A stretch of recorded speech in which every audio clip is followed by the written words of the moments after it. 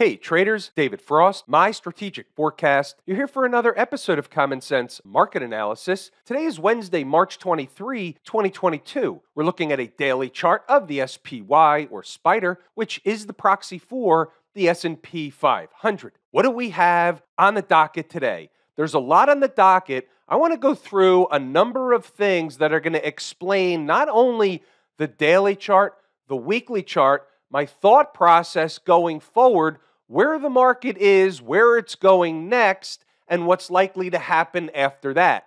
How do you like dem apples? Strap in, put your seatbelt on, get a drink, let's roll. The first thing we do is take an assessment of the daily chart. What's going on? What's jumping off the page? Where are we? So the market ran up, and by the way, once again, for the second time, the market put in a high, at least for the interim, on time. Now, I thought they would get to the 450-150. Frankly, here's what I thought was going to happen. I thought they were going to get to the 450-150. I had my reasons. I thought they would spike it a little bit. I thought they would finish either down on the day or put in some kind of a sign or signal of a trend change. They didn't do any of that stuff, but that was my thought process on the 450-150. Now, it's off the table. We don't need it anymore. When they go back up, if they go back up, it may be from an intraday perspective, some overhead resistance. It's still an important spot, but it's not the same as I thought it was before or as it would have been yesterday had they hit it. The concept was I was always going to be looking for a pullback. I thought they would go a little higher first. We talked about this. So now let's talk about the pullback and what's going on and what's the next likely scenario. And then the question comes up, and it's obviously going to come up sooner than later. So let me get the elephant out of the room early. Why didn't you short the market up there yesterday? Because I was waiting for 450-150. That was my number. Maybe I was stingy about it. But yes, the market was on time, and there were some traders that did take a short trade yesterday. They emailed me ahead of time. They emailed me after the fact, all that stuff, and that's fine. But I want to give you just a piece of evidence or an item why I might be looking a little higher, why I wasn't so anxious to run into a short trade. Here's the weekly chart. So what we have is a reversal week last week. They closed above the candle high, this candle here ending 225.22. That's the week ending. So the market put in that tail candle. The market now put in a reversal candle that closed above the high of that tail candle, closed above the 50-period moving average, all that stuff. We talked about that. So here's the thing. So I'm looking at it saying, what would prevent the market from just continuing to go up now that it put in a reversal candle? Would that be out of the question for them to go up farther into and farther than the 20-period moving average, maybe get back up to this 460 area, breakdown candle high? Why couldn't that happen? And the funny thing is, as soon as I thought that to myself, I looked back at the last time the market really had a reversal of sorts. It came in to run a test of the 20-period moving average. And yes, the market was in an uptrend at the time. That's a different scenario. But look what happened. The market reversed and it just didn't look back. Now, that certainly was possible. Maybe it is possible into the end of this week. It's only Wednesday. We don't know that. But that's some of the things that were on my mind. And you can find other scenarios where there was minimal pullback after the market reversed on the weekly chart. So I thought to myself, well, I don't necessarily need to take or want to take a chance with a short trade immediately following a reversal. And that was kind of the concept. It was really erring on the side of caution. Why do I tell you all this? Because I want you to understand what's inside my head. Not every price, not every market, not every chart is always the same based on current market conditions. You have to take a lot of different things into account. On the daily chart, why couldn't they get to my 450-150? Why couldn't they get to the 100-period moving average up at 453, 454 area? They could have. They just haven't yet. All right, so now let's go forward and let's talk about what's next, what's likely going to happen. So they filled the gap. And by the way, what's interesting is today was almost like a mirror image of yesterday. Daily chart yesterday gapped up and finished not at the highs, but near the highs. Today, gapped down and finished pretty much on the lows. And if you look at an intraday, here's a 10-minute chart. You can see yesterday the market basically gapped up and went sideways to higher all day long. Today, the market gapped down and went sideways to lower most of the day. Talk about market symmetry. So what happens from here? Well, the door is open for the 50-period moving average. The 50-period moving average is around the big fat round number, give or take, 440.97. It'll be slightly lower tomorrow as it's trending a little bit lower. But that's a guideline. That's not necessarily the number that I would expect the market to, A, reach on a target basis, and then B, turn right around and go back in the other direction.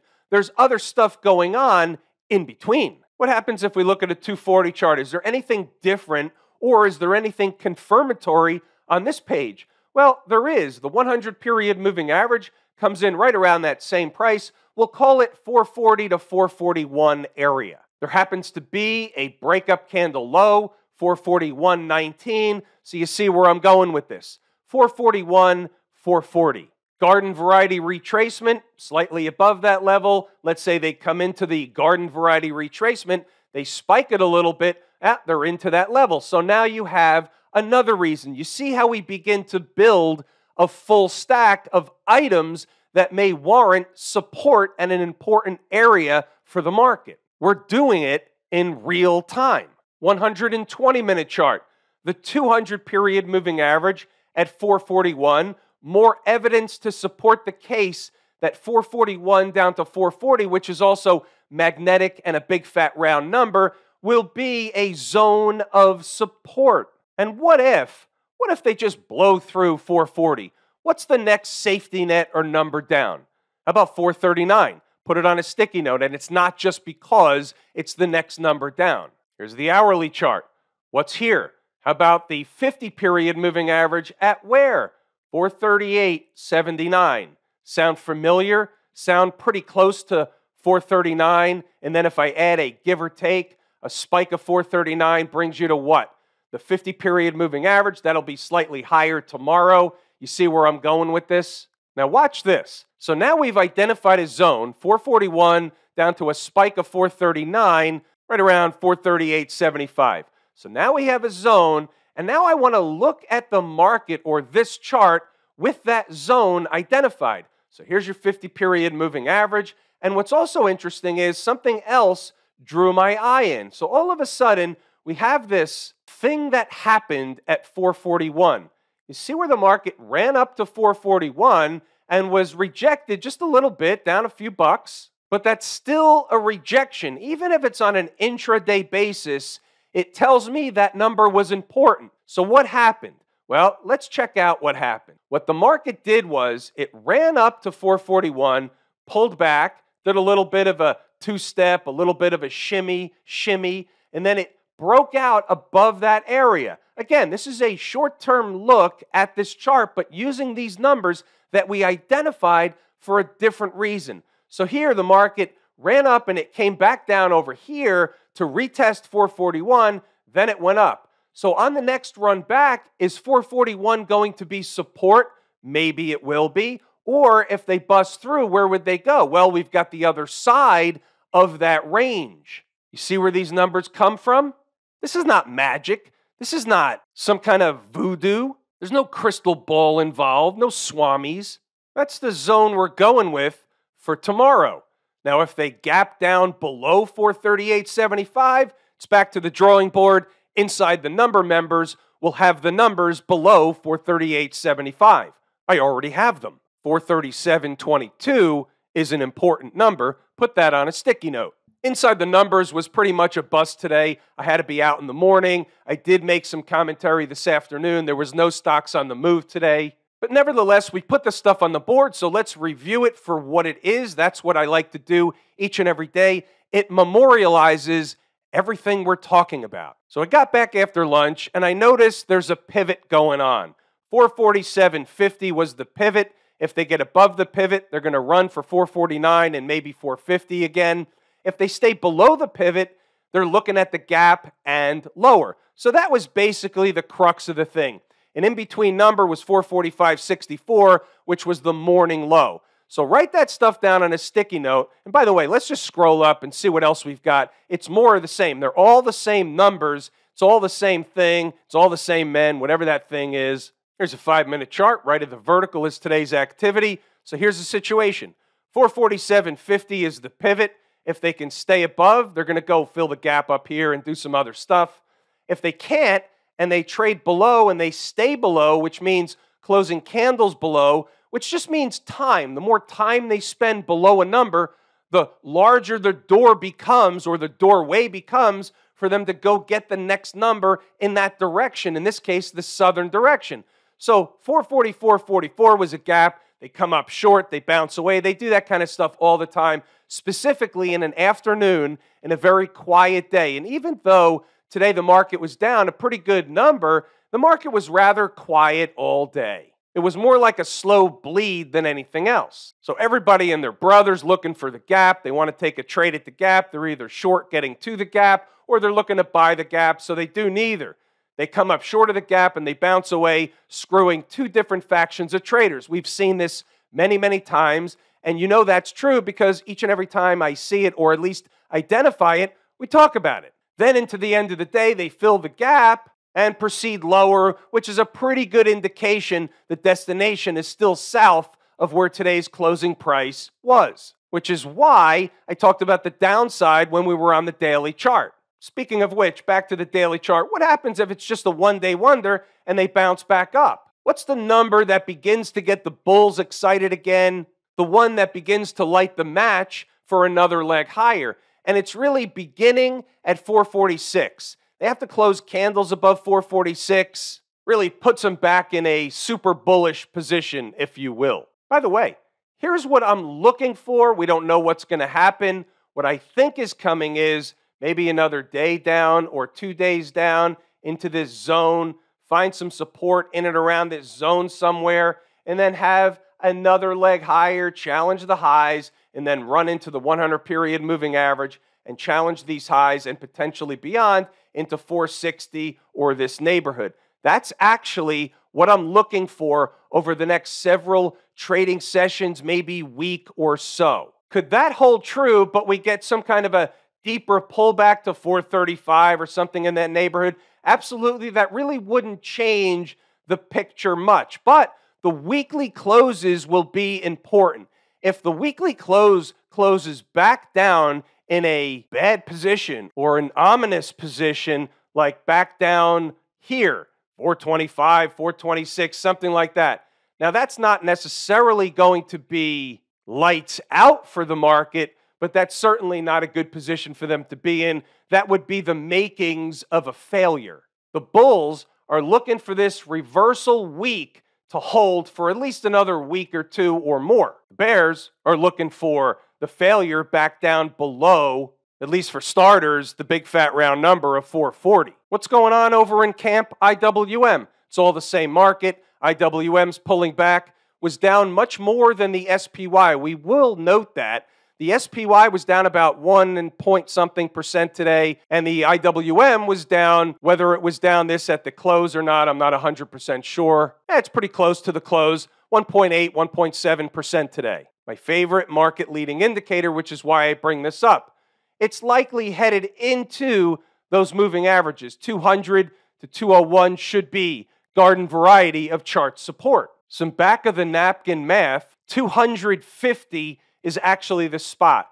Now, that's not to say they won't get to and spike through 200 on the downside, but the number that actually comes off the napkin is 200.50. Now, let's just use this as a lesson, just using this particular chart. We could use other charts. It's not a big deal. You have a low, you have a higher low, and let's just say it comes down into this zone. Maybe a potential higher low, some market symmetry, another leg higher. That is a possibility. This is not a bearish thing going on right now. It could turn into one, but today it's not. It's just a pullback in an existing uptrend now. The bear case from a weekly perspective is that this is just a bounce and a downtrend, and what's going to happen is this bear flag pattern is just going to play out like this and take the market much lower. That's the bear case.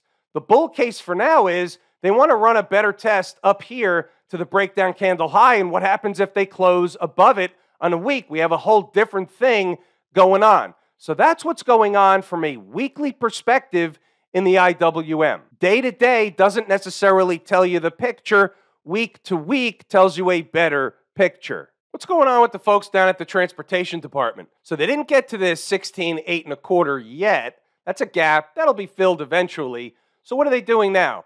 Well, now they could be in some kind of a wedge pattern, a bull flag pattern. All they're doing is eating time off the clock. It's a down day, but you need to put this kind of a down day where, yeah, it was 300 points, but you need to put it in perspective. Look where they were just a few days ago. They had this enormous rocket ride higher, and they're just in a pullback kind of formation. Again, this is the way the market works. It's normal garden variety market behavior. How do we know that? Because every time the market goes up, it pulls back. Every time the market goes down, it bounces back up. So here's the point. Market's up here, tops out, goes down here, bounces up.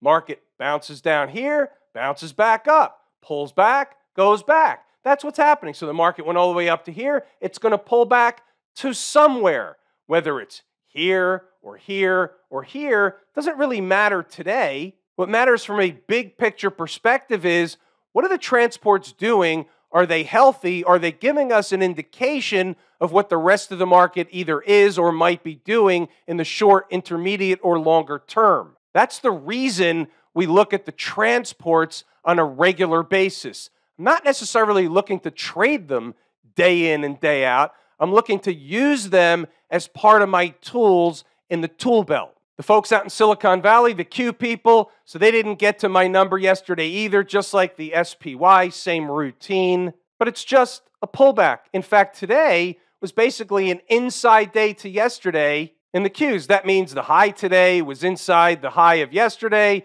The low today was inside the low of yesterday. That's by definition an inside day. Doesn't tell us anything other than the market may be beginning to eat time off the clock. So we may see another few more days of back and forth type of activity / price action / behavior. That's my first spot of interest if they're killing the tape and killing the Qs on Thursday. Actually, I take that back. 349, give or take, is actually the first spot of interest, but this one is really a much, much better spot. Put that on a sticky note. Pretty decent down day for the financial sector. It's all the same market. It's a pullback until it morphs or develops into something else.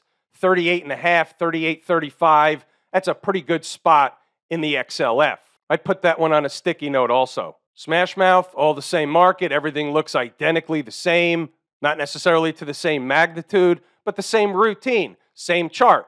Not all of them are in the same position. We're not calling the SMH or smash mouth an uptrend. And we still have a series of lower highs in other markets, don't get me wrong, and don't get the wrong impression what I'm about to say. But what we're doing here is using this chart as an example. We're making an example out of smash mouth. Here's the highs up here, lower high, lower high. Do we have a lower high working and this is really what's going on? Again, these are awareness things, not to say that this isn't going to do the same thing we just described and have one more leg higher. I still believe that's the case, but you have to be the umpire looking at balls and strikes and saying, hey, if in fact SMH and other markets start getting below certain stuff, we're going to come back over here and we're going to say, hey, this is like a canary in the coal mine. This thing's not doing well. This thing could be in big trouble. But we have to have the big picture in mind also. So I look at smash mouth and I say, from a monthly chart perspective, we have to be aware that they came in, they ran a test of the 20-period moving average, they did a pretty good bounce away from that moving average. That's normal garden variety behavior. It's still in an uptrend, so the long-term trend on the SMH is still higher. Depends on how you define long-term trend, not so much in the weekly chart. The weekly chart is teetering on uptrend versus downtrend. The weekly 50-period moving average is important. We talked about this before. Some of you don't necessarily believe that. That's fine. Everybody is entitled to believe whatever they want. That's what makes a market. I don't have the patent on right information. I have the way I look at things, and I'm here to convey that to you then you can take whatever you want to take out of it and use that to your advantage. Last week was a weekly chart reversal candle. The fact that we're getting a pullback today doesn't change the monthly chart, doesn't change what happened last week. It's a pullback. If they get below last week's low and close the week below that, all bets are off. Open the floodgates, open the trap door, put the women and children to bed. There's going to be blood in the streets.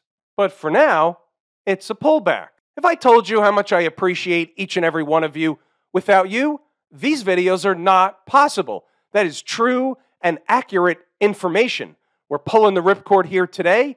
I'm David Frost, my strategic forecast. Thanks again for tuning in to another episode of Common Sense Market Analysis.